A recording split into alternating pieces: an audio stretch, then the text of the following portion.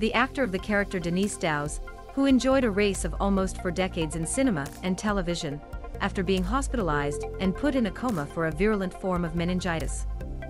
The news was confirmed by her sister, Tracy Dowse, on Instagram with a publication that called her the most surprising sister, a more surprising and consummated actress and director. Dowse was 64 years old. Although Dowse preferred to work in the theater, either on stage or as a director, she appeared in dozens of films and television programs throughout her career.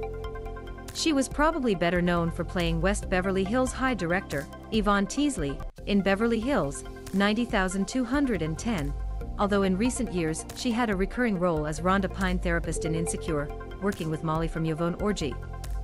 Dowse was born in Hawaii in 1958, daughter of a teacher and a career Navy.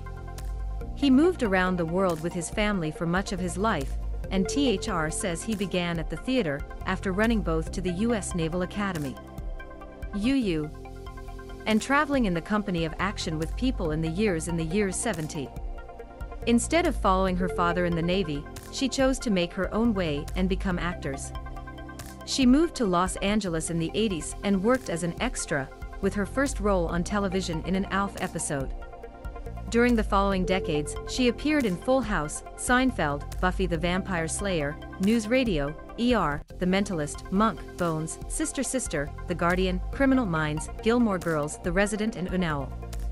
She also appeared in Biodome, Requiem for a Dream, Guess Who, Rain About Me, Coach Coach, Starship Troopers, Pleasantville, Fatale and Ray, where she played the manager of Ray Charles by Jamie Foxx.